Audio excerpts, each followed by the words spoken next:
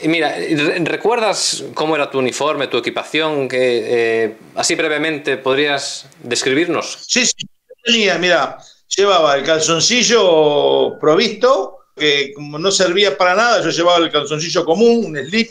Arriba tenía un calzoncillo largo. Después, cuando estuve en Malvinas, me puse otro calzoncillo largo más.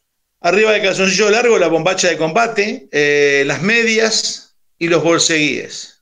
Y después, de la cintura para arriba, era una remera que se llama ballenera, una remera verde, de color verde, una camisa de una tela de trabajo. Llevábamos la tricota, que es un pullover, un blusón, que es como una chaqueta, y arriba del blusón una campera que le llamábamos duvet. El casco, unos guantes y bueno, y después el armamento.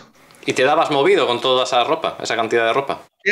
Decías un robot, pero con el tiempo te empezabas a acostumbrar.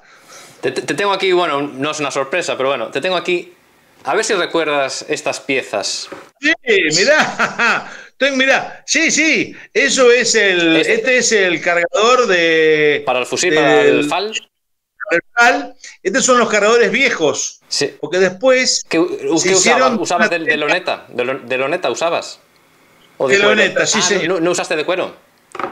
No, ese no tuve yo. Ah, tengo y también... en el lado... Ese, mirá vos lo que tenés, desgraciado. ¿Dónde sacaste eso? A ver, desde el otro día hasta ahora estuve tirando de contactos y me han prestado esto para que lo vieses. ¿Qué te parece? Exactamente, ese yo tenía. Claro. Había soldados con el otro, que era un cinturón de cuero ancho como eso, con una hebillón grande, sí, para tener los cargadores de cuero. Entonces, ¿el cargador que usabas tú sería algo como este? Sí, mirá vos lo que tenés, desgraciado, sí. Sí, sí, exactamente ahí adentro.